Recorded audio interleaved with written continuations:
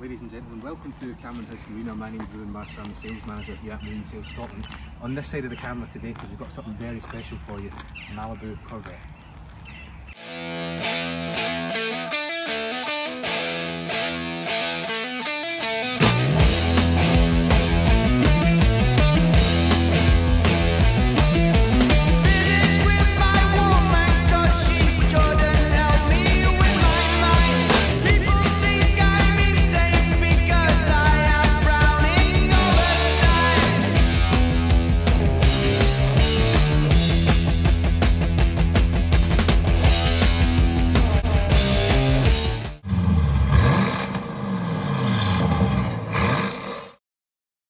Now, the concept came about when Malibu and General Motors joined together to produce a very special boat celebrating the Chevrolet Corvette. And if you look at the styling cues on it, it's very clear to see.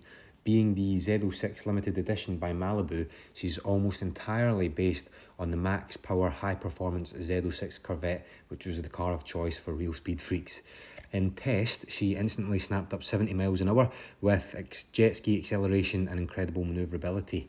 The whole design of the boat, such as these pop-out cleats here, is all built with the intention of keeping her as sleek as possible, giving a nod to Corvette's rich racing heritage. The tail lights at the back are identical to what would be found in a C5 Corvette.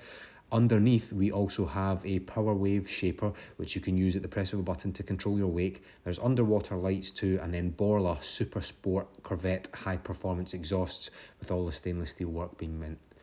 The trailer is a custom trailer built for the boat for the Miami Boat Show. It's colour matched to the hull with chrome wheels and an unused matching spare. And up front at the bonnet, in true Corvette racing fashion, complete with decals and a comprehensive sound system just tucked away in behind that. You've got 2 subwoofers that are visible, and in the cockpit there's 8 speakers and 2 tweeters.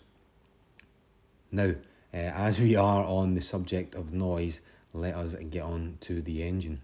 So, straight away, it's the same Z06 Corvette engine, being a V8 7 litre, producing an immense output of 505 horsepower. It is quite unique too in the sense that it's a dry sump engine, having its own oil reservoir on the side.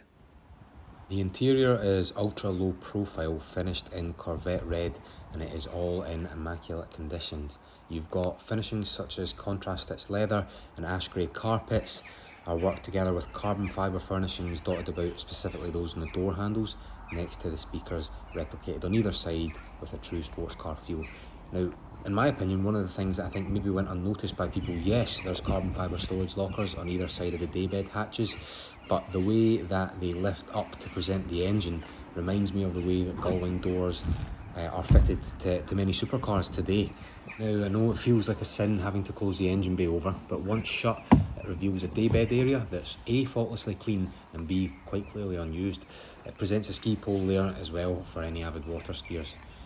Now, the whole of the interior here, absolutely everything from the seat shapes, the seats, the colours, trims and finishings, the wheel, the dash, the carpets is all the same as would be found in the Z06. We've also got a control for the stereo back here if you decide to let your mates drive. You probably won't. And then we've also, up top there, you can see the mirror. That was custom built for the boat, all beautifully engineered. You really couldn't find it elsewhere. For all you know, you really could be in the front of a supercar here. The boat is also fitted with a collapsible bimini top, and the radar arch is collapsible too for transport if you want to store in the garage. There's reverse spotlights if you're skiing in the evening. They're complemented by the underwater lights if you want to sparkle things up. As I mentioned, the exact same dash and also the same wheel as you would find in the Z06 with the all-Americana feel.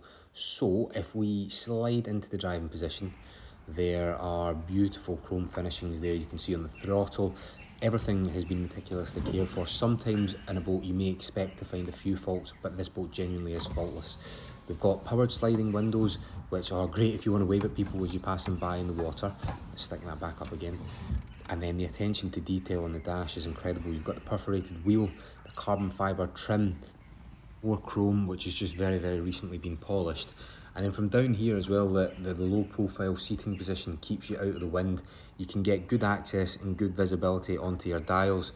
And then boom, that is exactly like the centerpiece in a Z06. Carbon fibre, chrome everywhere. You've got a stereo system, a 12 volt lighter.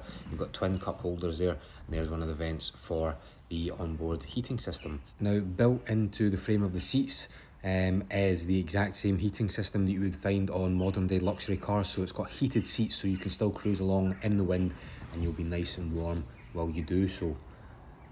Good visibility back towards the back of the boat via the onboard mirror system, and then you've got a little lockable latch for any valuables that you want to tuck away in there. Lovely, lovely, lovely, lovely. Four lovelies for how beautiful that looks with Corvette being embossed on the dash, and then just one final sort of take at the helm position. You're partying on the boat, you can light up the engine bay in red, lit up in red as well as the bonnet, set the ambience in the twilight. If you've got the stereo on, you've got guests here, what an effect this is going to have while you've got your friends on board. And if you're into dance and disco, it's an unbelievable sound quality. Rockford Fosgate is the very best in the business when it comes to marine sound. A piece of pure Americana. This is a statement piece.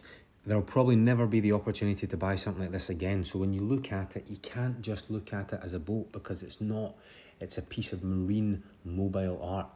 If you were in Saint-Tropez Harbour and you drove in the 60-foot Princess, no one would bat an eyelid, as they're far bigger, better boats than you'll ever see again.